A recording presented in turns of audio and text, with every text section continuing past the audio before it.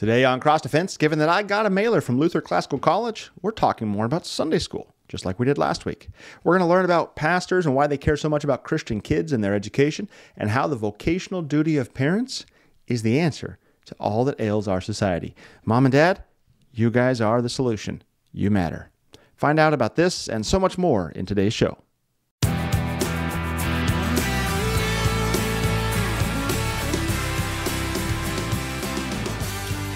Welcome to Cross Defense, where our goal is to equip the mind, excite the imagination, and comfort the soul, all with God's Word. I'm your host, the Rev Tyrel Bramwell, pastor of St. Mark Lutheran Church in Ferndale, California, your outpost of orthodoxy on the Lost Coast, your bastion of biblical belief behind the redwood curtain, your faithful Christian home in Humboldt County, where, as we say here on KFUO Radio, Christ is for you anytime, anywhere. It is truly the case on KFUO, and it is truly the case at the home of the Winged Lion Studio, as it has been since 1893, when the first Missouri Synod missionary fulfilled the prayerful request of Old Trinity Lutherans who had relocated from St. Louis to Ferndale. And it is true even when it's December, and it's cold in this studio. Are you cold? I'm freezing. Whether you're within earshot of the radio waves broadcasting over AM 850 in St. Louis, or you're tuning in somewhere else via the KFUO radio app or on your favorite podcast app, however you're tuning in, thank you for doing so.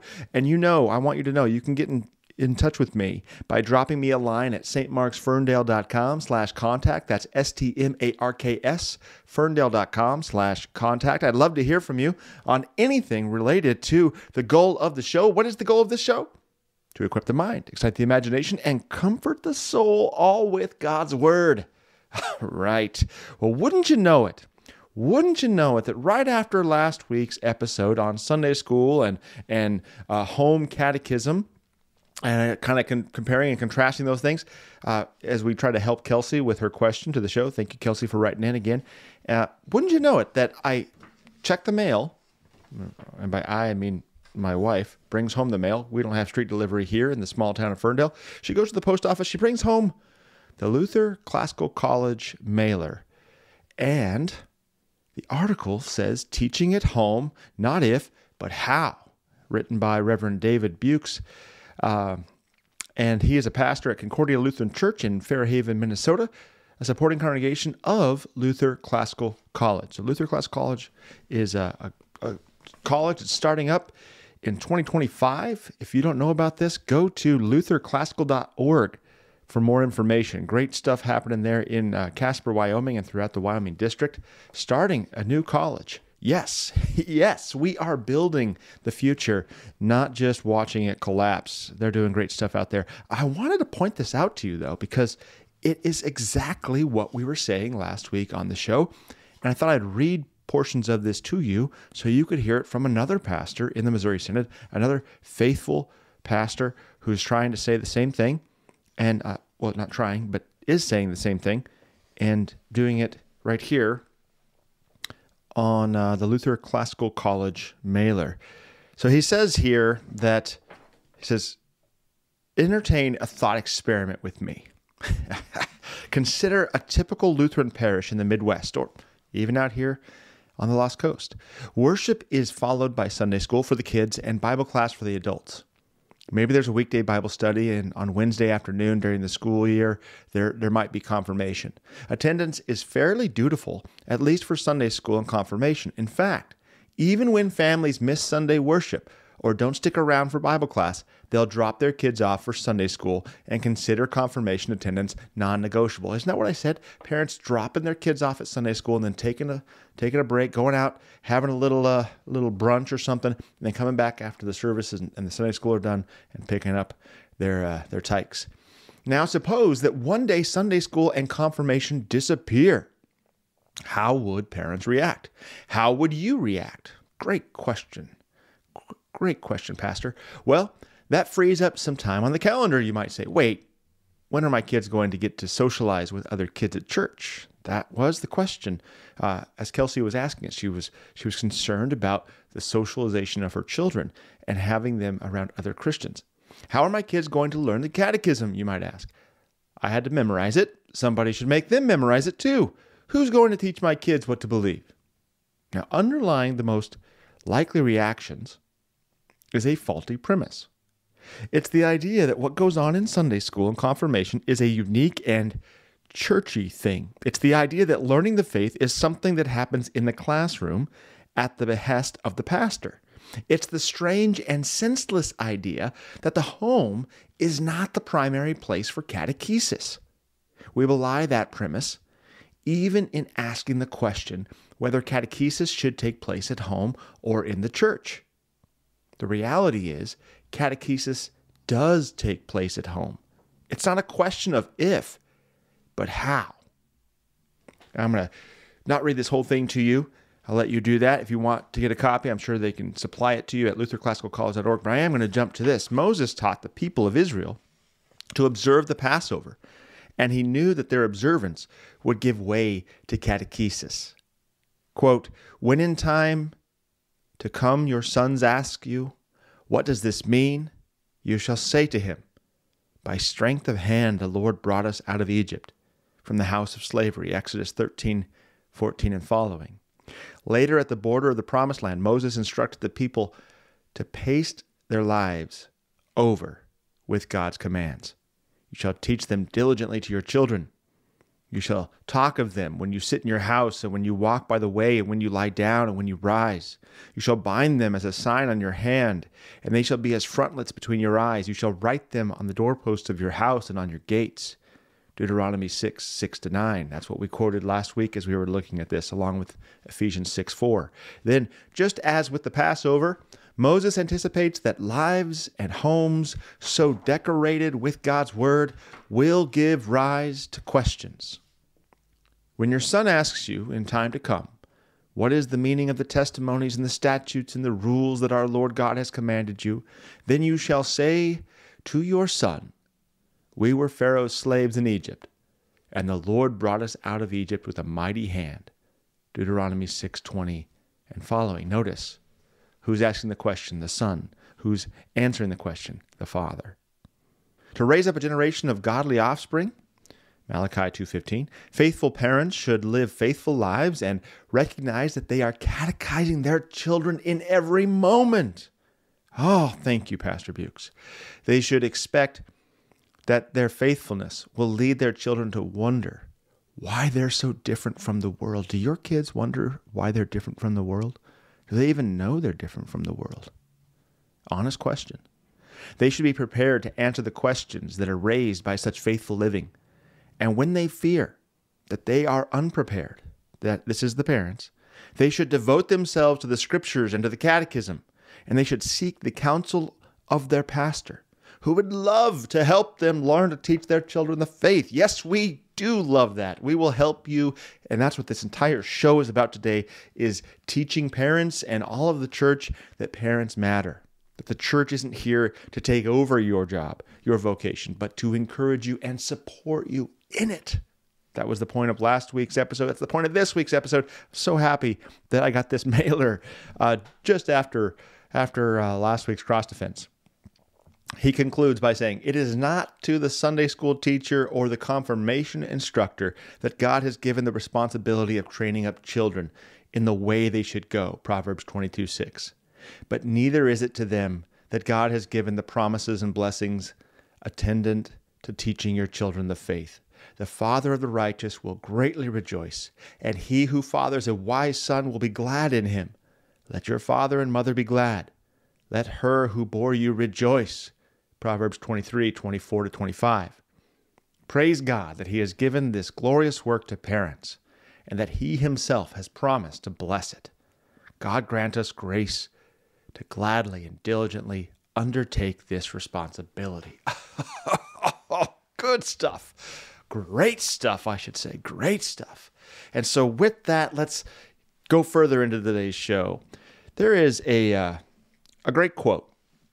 A great quote attributed to St. Ignatius of Loyola. You might know this. "Give me a child until he is 7, and I will show you the man." As is apparent from the quote, it has to do with the consequences of what we teach our children. As Pastor Bukes pointed out with the Proverbs quotes there, this is why we care so much about what our children are learning. This is why we denounce LGBTQ books and curricula being taught to kids in day schools, in kindergartens. Why we denounce drag queen story hour in libraries for kids who should be learning Dr. Seuss rhymes and singing The Wheels on the Bus Go Round and Round. Not the hair on the drag queen goes up and up. This is a real thing. I could show you the clip if you want. I'll spare you.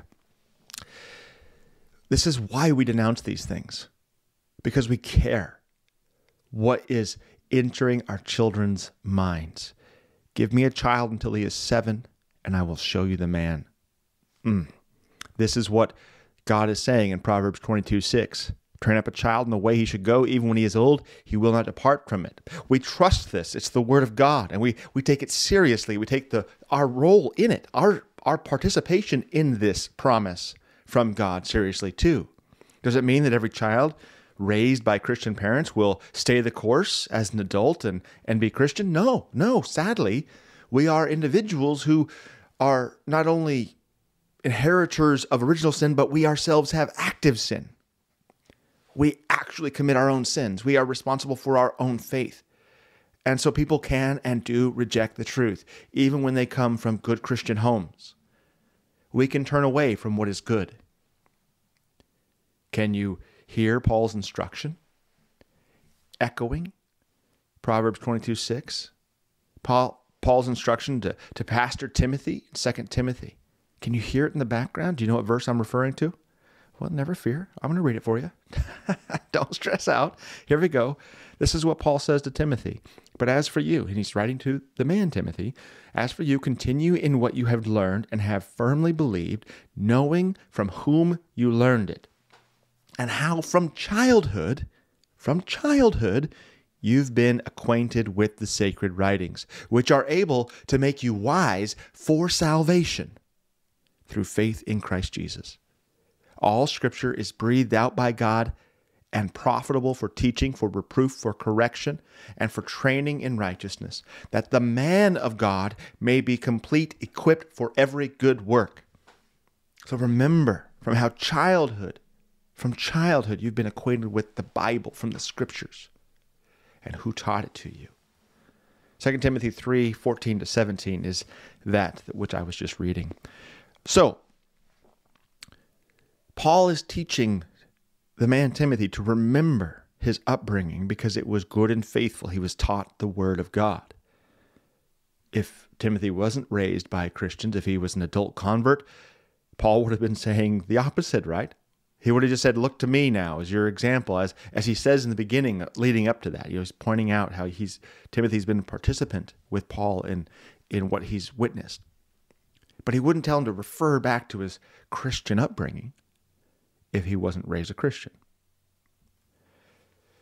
The prevailing norm is that faithful training results in a faithful outcome, a faithful Christian adult. Train a kid to be a Christian. The general rule is he's going to be a Christian when he's an adult. Odds are in your favor that way. And we can get to some statistics. I have another book here, a great resource that has some. The studies are kind of getting dated now as time goes on, but they get to the example. We'll see if we can get to that by the end of the show. They prove the point. But the rule is, Proverbs 22:6, if you raise your kid up in the Word, he'll stay in the Word, as a general rule of thumb. The opposite is true too. Unfaithful training begets unfaithful adults. It leads to adults who are themselves unfaithful to God. They're godless. They don't know God. They've never been taught who their Father is. They've never been taught who their Savior is, Jesus Christ, that He died on the cross for the forgiveness of our sins. Which, by the way, let me say, because this is the kind of topic that can really burden consciences. If you are a parent whose opportunity to raise your children in the faith has already passed, your kids are grown, and they're out of the house or almost out of the house, and you're looking at this, you're listening to this, and you're going, oh, no, I didn't do it right. This is where the gospel is for your heart. Okay, you messed that up. You missed it. You sinned. you are forgiven by the blood of Christ.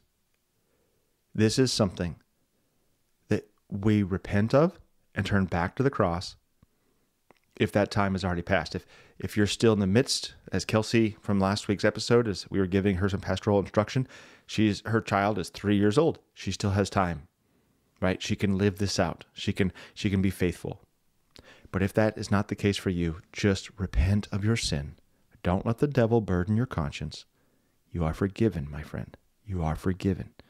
By the blood of Christ on the cross, you are forgiven. Walk and support those who are still raising up their children. Be that faithful Christian who encourages them, teaches them by what you've learned, teaches them how important it is to do these things when you have the opportunity. Blessings be to you from Christ on the cross. Okay, so in the last episode, that was November 26th, this last one I keep referring to, we discussed Sunday school. And we discussed it in context of shrinking churches, church attendance getting smaller and smaller and smaller. And so the amount of kids in church getting smaller and smaller and smaller. And we contrasted Robert Rakes, who's the father of the Sunday school movement. We contrasted his methodology, how he approached a godless society where more and more people didn't know the faith.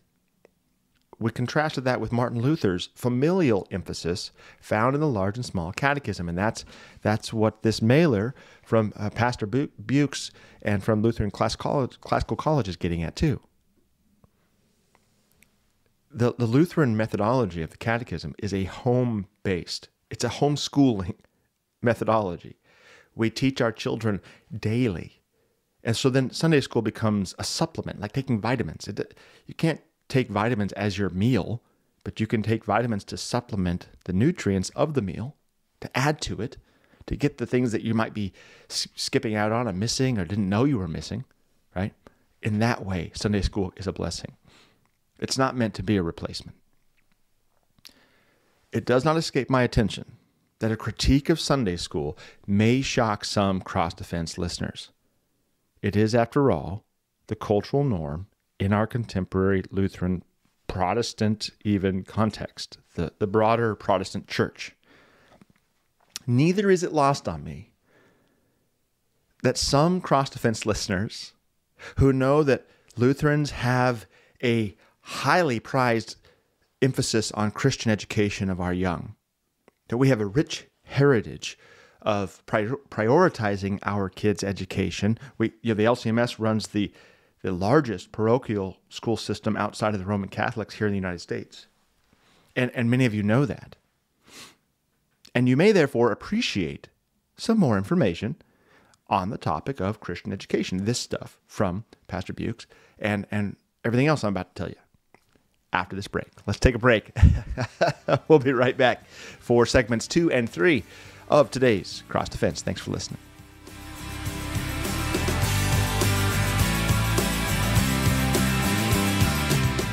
Every Sunday at 9:30 a.m., you are invited to dig into the Scriptures with God's people at St. Paul's Lutheran Church in De Pere, Missouri. This in-depth Bible class goes verse by verse through the Scriptures, pointing out the meaning of the text and its application for Christians today. Recordings of prior classes are available on kfuo.org. Grow in your knowledge and understanding of Scripture every Sunday at 9:30 a.m. on KFUO. Christ for you, anytime, anywhere.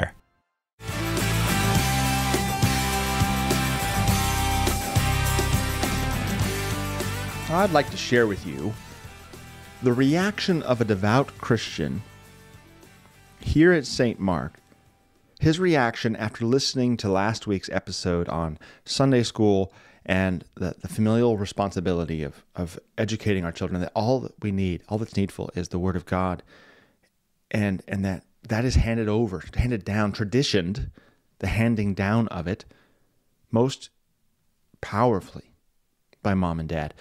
This man was raised in a boys' home. He didn't have the blessing of parents to train him up in the word of the Lord. They didn't do their job. Yet, it was when he was a child that the Holy Spirit worked faith in his heart. It was then. And where did that happen?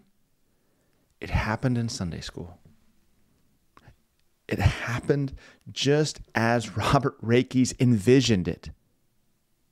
This is as close to a textbook execution of the goal of the Sunday school movement as Robert Rakes envisioned that we'll ever find. A way of training children in the way of the Lord who would otherwise not receive such training. This is a blessing. And this man here at St. Mark, he even has the Bible he received during Sunday school, during that time of his life. He has a 58-year-old Bible to remind him of the glorious grace of God, the love of his Father in heaven that was shown to him through his Sunday school experience. I've had the privilege of holding this Bible. He's shown it to me. He's handed it to me. I've flipped through the pages. I appreciate this artifact because it does speak volumes to the mercy of our Father in heaven, that he overcomes the sins of parents. Yes, none of us are stuck in the pathologies, in the ways, the roads, the ruts that our parents instill in us by their action or inaction. None of us are stuck in that. And this man is case in point that Sunday school is a blessing. It's a blessing especially for those it's intended for. But we don't often think that Sunday school is intended for those without parents. We actually treat it as if it's the norm for all kids, as we heard from Pastor Bukes in the mailer in the first segment. So many people think Sunday school and church, it's churchy stuff that is supposed to be handled by the pastor and Sunday school teachers, but not at home. And that's what we're trying to counter. That's the idea we're trying to rebut. See, this spiritual care of spiritually neglected children, the Sunday school idea, is in keeping with Scripture. It's one way of skinning the cat. And it's why the church has pastoral helpers, we call them elders, who were originally set aside to serve people who are not in the normal situation of the congregation. And I'm particularly focused here now on widows, but I'll get back to how it relates to orphans, to those who are not being trained up by their parents in just a moment. But in Acts 6, 1-7, we see the origin of an office created that serves those not in the normal situation. And what was that? The widow. The widow didn't have a husband anymore to serve her, to provide for her, to care for her, to think about her needs before his own. That's what a husband's supposed to do. So the church, the apostolic church, set up an office of men of good repute, full of the Spirit and full of wisdom, Acts 6:3, to serve these widows. Because now they were in this special category. There was something missing from their normal life that needed to be supplemented, taken care of in a unique way by the church. And so this is what happened. Maybe your congregation still has this emphasis for elders. Praise be to God if it does. But unfortunately, many of our congregations today have lost this emphasis, this particular emphasis for the elder, when the suffrage movement entered into our synod, and the family unity, the cohesiveness of the family, the centrality that the church is built up not of individuals, but of families who come together, and the family then is made up of individuals. It took a blow from the very American focus on individuality, as that was set up over and against family units, the nuclear family. And no longer was there a need for the church to raise up servants whose duty it was to take care of widows. No longer. To make sure the voiceless had a voice. So the emphasis shifted. There was now seen, the individual was seen as able to take care of herself. She didn't need anybody to help with that. So James 1:27 links the widow situation to the orphan situation, even if it's just a spiritual orphan, even if his parents are physically there, but they're neglecting teaching the child spiritually the Word of God. James 1:27 says, religion that is pure and undefiled before God the Father is this, to visit orphans and widows in their affliction and to keep oneself unstained from the world. See, in this way, the Sunday school model does a great thing as a service to children who are not receiving a Christian upbringing. However, as I said in the last episode, Sunday school is an abused blessing when it's used as an opportunity, that is, temptation, for otherwise faithful parents to abdicate their parental duty of raising their children to be Christian. Pastors across the synod, and I suspect across Christendom, can testify that this is the prevailing situation today. We see the biblical ignorance of the youth coming through Sunday school, confirmation, these sorts of things.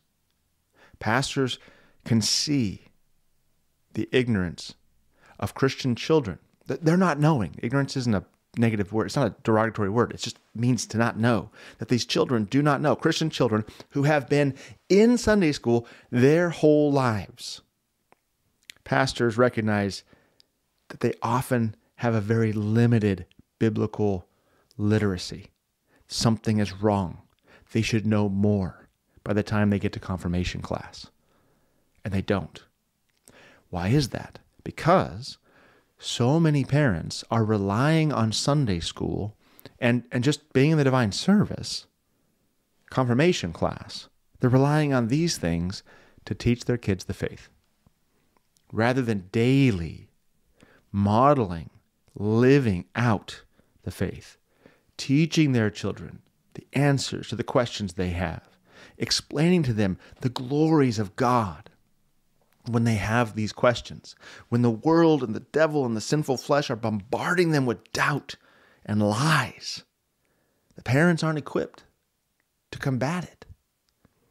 And they're just hoping and expecting 1 hour in Sunday school and an hour in the divine service, 2, let's call it 3 hours a week, is going to be enough to combat the however many hours are in the week. What's that figure out? How many hours are left in the week that the devil is catechizing our children, that the world is catechizing them, because the parents aren't doing it. They think they're getting enough just by taking their kids to school. And so all of us pastors are recognizing this problem. We see it firsthand, and we're doing our best to counter it, to say, parents, you matter. Catechism happens at home. As Pastor Buke said, it's not if, but how you're teaching your children at home. Because even if you're not teaching them the Bible, what are you teaching them? You're teaching them that the Bible doesn't matter. You're teaching them that God doesn't really matter. And for fathers especially, if we can get to this next book I have to share with you, Family Vocation by Gene Veith and Mary Merby, fathers, your role is especially important. So let's keep moving toward that, okay? In the midst of this self-destruction, of this whole negative situation, there are children in our congregations with wonderful parents who would raise up their kids properly if they realized more acutely, more sharply, more clearly just what the parental responsibility that they had was, what it entailed. Many parents just don't know. They think this is normal because the church has been living in this Sunday school culture and living in this once a week sort of obligatory arrival, at least through confirmation. And then as soon as the kid is done with confirmation, whee-hoo, we graduated, we never go back to church again. The whole family disappears. We've been living in this system for centuries, for a long time now, a couple hundred years. This has been the case. The Sunday school movement has built up and we just think it's normal. So there are parents who, if someone would bother to tell them that there is the home catechetical model, that it's better than the Sunday school model, that the Sunday school model should just supplement, not replace home catechesis, they would love that. They just want to know. And that's what we want to communicate to the church. Sunday school is not a substitute for mom and dad, just as elders are not substitutes for husbands for the widows. Both are simply the church working out a solution to problems encountered because we live in a sinful world and we ourselves are sinners. There's a lot of brokenness. There's a lot of people who are the exceptions to the rule because of the brokenness of the world we live in. And just as we don't ever want to create a situation where the church is dividing husbands and wives, we don't want to aid and abet parents in the sin of abandoning their duty to teach their children the Christian faith. We don't want to become the temptation. Woe to you who leads the little one into sin. We don't want to do that. So the same way more parents are today homeschooling their kids because the public schools are no longer serving the family and they're complete contrast and hostile even to parental authority and parental values for kids, Christian kids especially. The same way Christian parents are now homeschooling, we need Christian parents to return to an active role in teaching their children the faith, daily modeling and catechizing, praying with their kids, praying for their kids, studying Scripture with their kids, studying Scripture for their kids to be able to know the answers to their questions, preparing for those hard questions, discussing what it is that the Word says at every opportunity, as Deuteronomy 6 says. The church serves the family in this endeavor. It doesn't take it over. It doesn't replace the family. It serves the family. We are to encourage one another, not replace one another. And so we want to encourage fathers and mothers in their parental work. It is the best work there is. And in fact, you guys truly are the solution to our society's ills. You truly are the solution to what ails our society. My friends, you may wonder just how extreme this situation is. You may wonder why is Pastor Bramwell making such a big deal about this right now? Or maybe you've heard it even, emphasized even more emphatically by your own pastor. Why does my pastor care so much? 2 reasons. First, because it's part of the pastoral vocation. It's what we do. We care about people. We care about you. We care about your kids. We care about the kids who are yet to come, our future neighbors. We care about strangers, our neighbors in society that we don't even know. I wouldn't recognize from Adam. All the different people who fill our communities. We care about them. And we recognize that the churching of the family is the solution. So first, we care because it's part of our vocation. As C.F.W. Walther said, the preacher should care in a heartfelt way for the youth in his congregation. Be serious about this group of Christ's sheep who stand in special danger. As I said last week, the youth are the most vulnerable among us simply because of their lack of experience with the world. And now, especially, as the world has set its sights on the youth.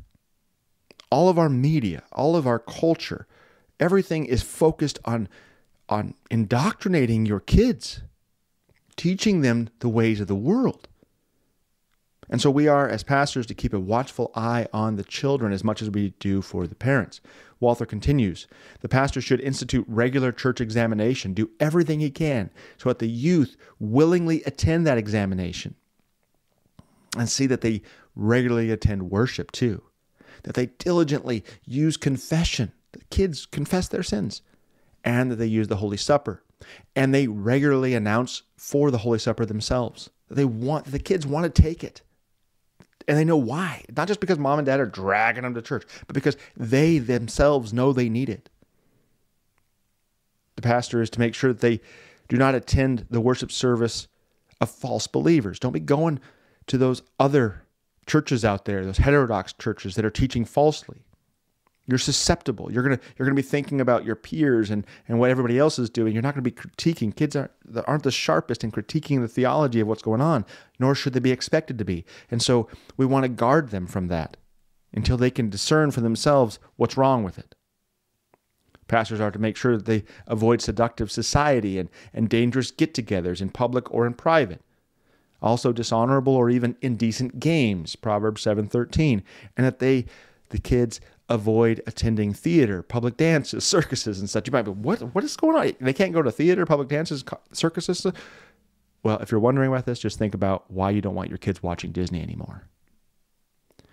Walther has a document he wrote against theater and public dances. We'll critique that here coming up soon, just like we did his lectures on communism and Marxism. He has one on theater and dance. And it's basically because what you know to be true, the entertainment industry is corrupting your children's minds.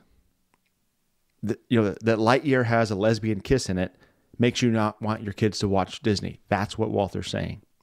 And this is what we've always known. We've just let our guard down. Okay?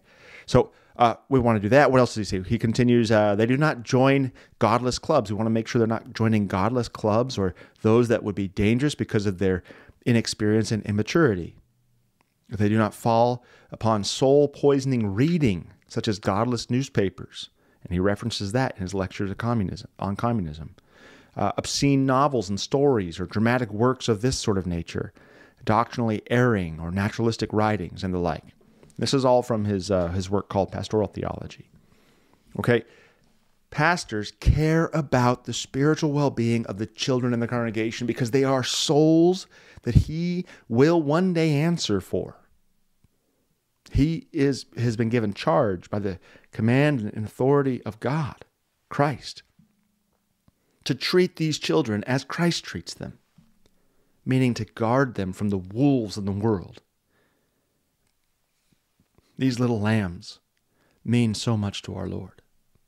The second reason I and other pastors care so much about this, the second reason you should care so much about this, that parents should care so much about this, is because, to put it quite simply, the root of the problem of all the issues that we're dealing with in our society today can be found in the parental abdication of responsibility. Christians not raising up their children to be Christians. This is the root of all the evils in our world today, in our society here in America, in the Western world. Parents aren't being parents. All right, we'll talk more about that in just a second. Let's take a break. Hold on, and we'll get right back into it.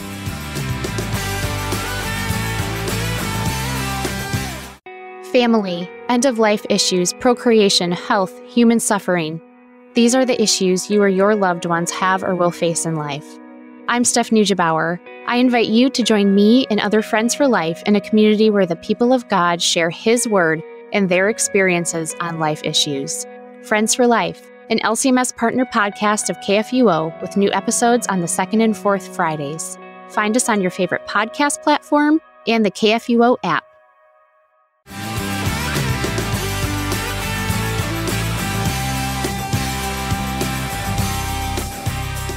It is true.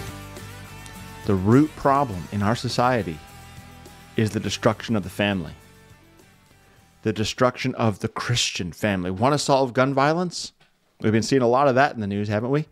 The answer is Christian parents raising Christian children to be Christian parents and therefore repeat the cycle. Want to put an end to the physical, emotional, and spiritual damage being done to our neighbors by the LGBTQ purveyors. The answer is Christian parents raising Christian children to be Christian parents and repeating the cycle. Want less corrupt politicians? The answer is Christian parents raising Christian children to be Christian parents and repeating the cycle. Want to see the divorce rate obliterated to near non-existence? The answer is Christian parents raising Christian children to be Christian parents and repeating the cycle. Want to end abortion? The answer is Christian parents raising Christian children to be Christian parents and repeating the cycle. You get it? The answer to all the problems in our society is Christian parenting. Want to solve the homelessness problem? You got it. Christian parents need to raise Christian children to be Christian parents and repeat the cycle.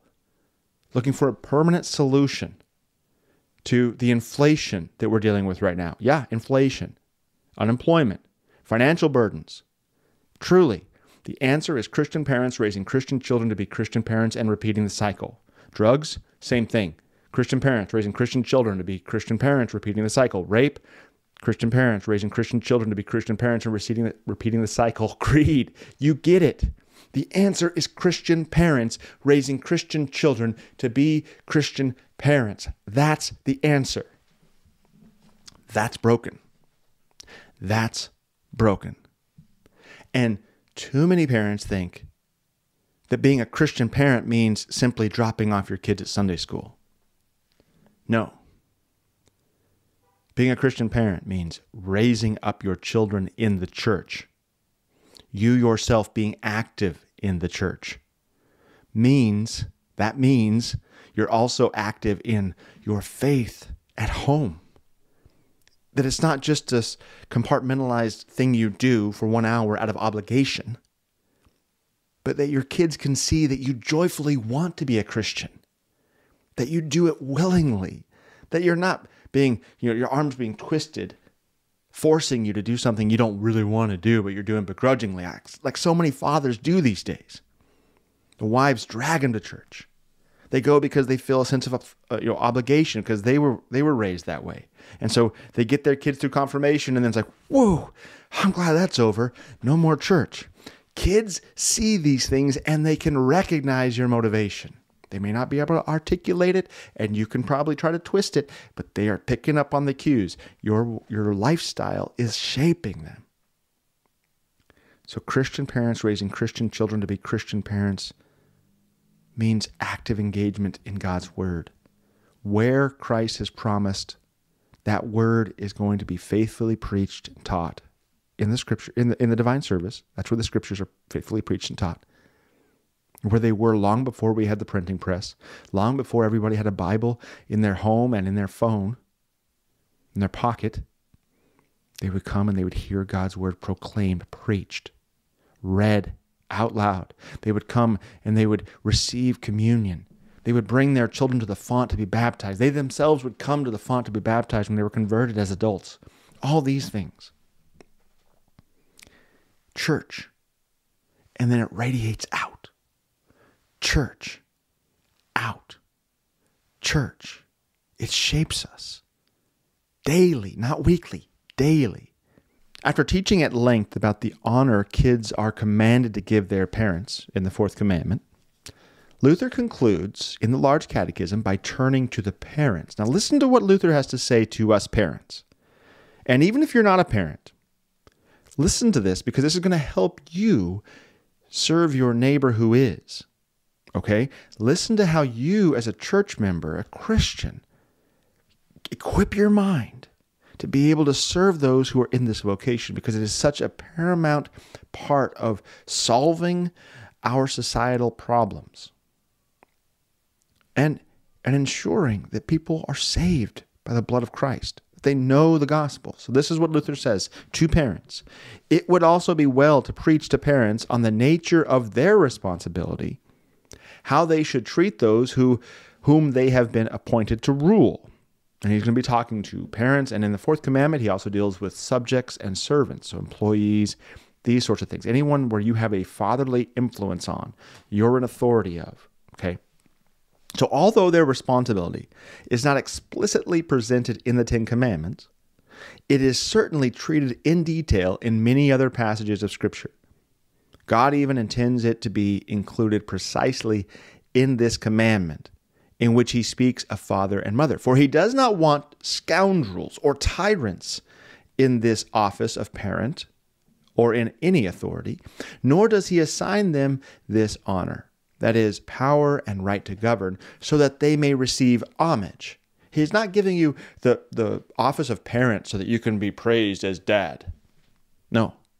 Instead, parents should keep in mind, Luther says, that they owe obedience to God, and that above all, they should earnestly and faithfully discharge the duties of their office, not only to provide for the material support of their children, servants and subjects, but especially to bring them up to the praise and honor of God. Therefore, do not imagine that the parental office is a matter of your pleasure and your whim. It is a strict commandment and injunction of God who holds you accountable for it. Strong words from Luther, right? But let me repeat this part again, because this is where most parents are in America. We are mostly concerned with material support of the children. Not only, Luther says, are we supposed to be providing for the material support of their children, but especially to bring them up in the praise and honor of God. It is not enough, dads especially, but moms too, all of us. It is not enough to put clothing on your kid's back, to put food on their table. That is a cop-out. If you think you can go off to work, bring home the bacon, and expect mom to be the one who is taking care of the spiritual well-being of the children, because you, Dad, represent the Father in heaven, the masculine Father. And so it is to you that the kids' shaping, their formation has been given. And statistically speaking, you are the most influential person in their lives on the spiritual spectrum. And I suspect on all matters. They may be closer to mom because they spend more time with her or something like that because you're at work, but you are more influential when it comes to the spirituality of your children. Luther continues, but once again, the real trouble is that no one perceives or pays attention to this reality. Everyone acts as if God gave us children for our own pleasure and amusement, gave us servants merely to put them to work like cows or donkeys, and gave us subjects to treat as we please, as if it were no concern of ours what they learn or how they live. No one is willing to see that this is the command of the divine majesty, who will solemnly call us to account and punish us for its neglect. Now get this, nor is it recognized how very necessary it is to devote serious attention to the young. For if we want capable and qualified people for both the civil and the spiritual realms, we really must spare no effort, no time, and no expense in teaching and educating our children to serve God and the world. That's powerful too. We must not think only of amassing money and property for our children. God can provide for them and make them rich without our help, as indeed He does daily.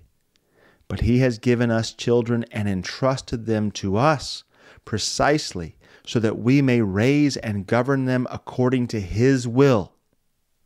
Otherwise, God would have no need of fathers and mothers. Mom, Dad, your one job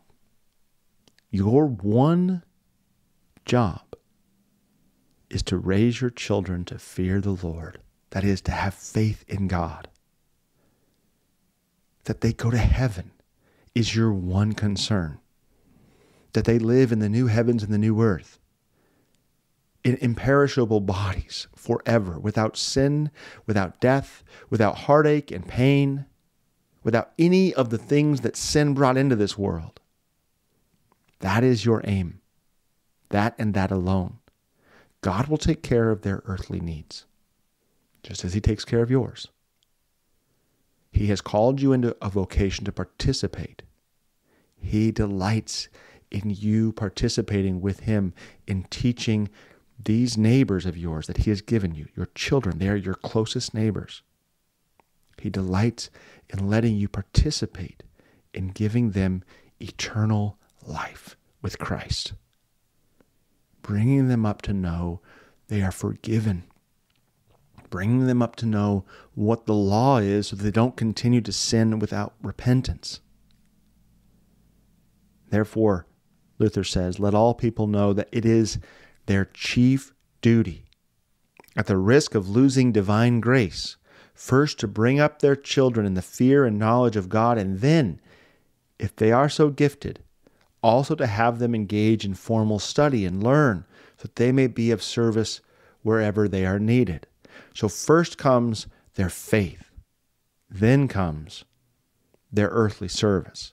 And Luther will go on in another place to talk about how kids should stay in school to learn to become pastors, primarily, because they were breaking from the monastic system where people would send their kids off to school to be monks. And so now that the gospel is reigning and people are no longer going into nunneries and convents and these sorts of things, so many people are like, oh, my kid doesn't need to go to school anymore. And he's like, whoa, wait. Your kid can be a service to the world, to his neighbor, if he knows God's word, if he learns about it, and if he learns at depth about it. And as well as math and history and writing, all these other talents that we use to give God's grace to people. So he says, keep your kids in school. In this day and age, that's homeschool or a good parochial school, good private school. I wouldn't say leave them in public school because that is a hostile pit. Get them out as fast as possible.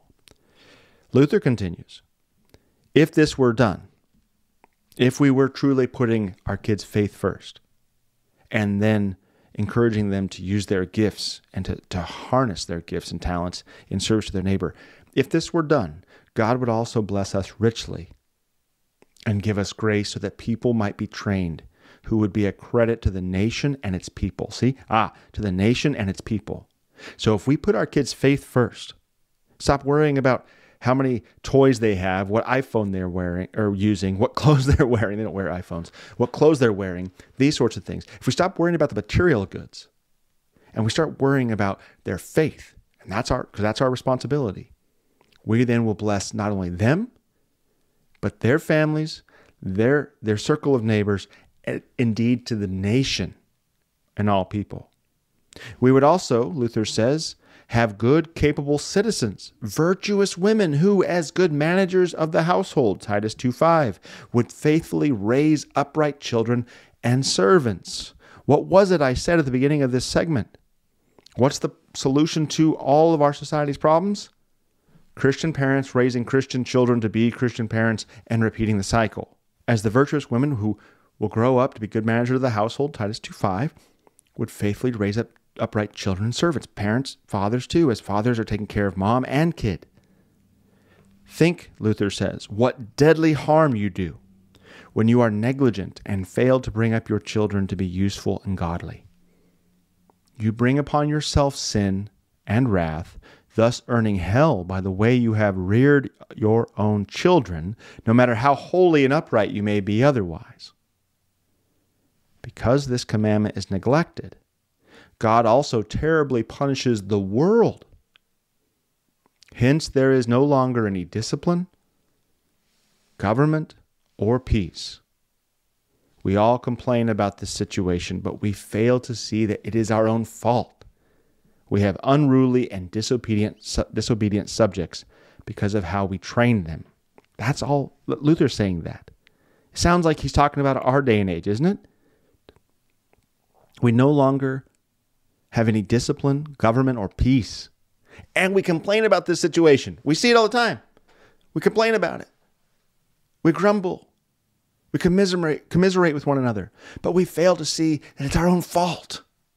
That if we only would take our jobs seriously and do the things we've been given to do rather than the things we want to do, if we would grow up and stop being in a perpetual adolescence, as we have been since the end of World War II, as we've raised up all these people who are self-serving, if we would stop that, we could return to some discipline. We'd have good government again. We'd have peace. Our nation, our society would be healed as we have Christian parents raising Christian children to be Christian parents and repeat. Luther says this is enough to serve as a warning. A more extensive explanation, he says, will be given later, and he writes about it later. See, we all see what's going on in the world. All the violence, the perversion, the hatred, the greed, the insolence, the lawlessness, all of it, etc., etc., etc. The source goes back to the family. Parents relinquishing their vocational responsibility, failing to carry out their calling. This is why parents matter. So much more than you think. Parents are the solution to the small problems and the major ones. The church is here to support you, Mom, support you, Dad, in what you do. We're not going to have enough time to get to Family Vocation, this other book I have for us to look at. Family Vocation, God's Calling in Marriage, Parenting, and Childhood. I'll put a link up to it on the show notes. This is by Gene Edward Veith Jr. and Mary Marabee. But there's a great section in here talking about fatherless children and the role fathers have, especially. Moms too. There's a section in here about moms, but especially hard-hitting is the one about fathers. And there's some wonderful grace in there too. There's grace in all the things we see. And I want to return to that now. because there's some hard words here. And for many of you who perhaps don't have the opportunity to fix your parenting decisions, you can repent of them. And the gospel still prevails for you. Christ died for your sins, period. Repent of them. Trust in his mercy. Trust your Father loves you. And trust, like the dear man here at St. Mark, that God is bigger than you. He's bigger than parents. He can and he does save people apart from mothers and fathers. He does use Sunday schools. He uses orphanages and boys' homes. He uses all kinds of things. Many of us, even in the ministry today, weren't raised up in the church, and yet here we are. God is bigger. That's what I meant when I said we're not stuck in certain pathological ruts. Proverbs 22:6 isn't, a silver bullet. Christian children can be raised up and not stay true to the faith, and non-Christian parents or parents who are Christian in name only or who are currently shirking their responsibility, they can be blessed with children who grow up to be faithful Christians. Our God is that big. He's that gracious. All that is not to say we don't care about parenting. We care tremendously, as I hope you have learned from this last hour, and we're to take our jobs very seriously. All right, guys. Well, it's been great spending some time with you this hour. Parents, you matter. That's the point of today's show. That's what I want you to get from this. Thank you so much, Luther Classical College, for sending this out so timely, given the cross defense that just came out last week. And so thanks to you listeners for getting a sort of an impromptu part 2. I love when that happens. So God's blessings to you. Go in peace. Serve the Lord. We'll talk to you in the next episode.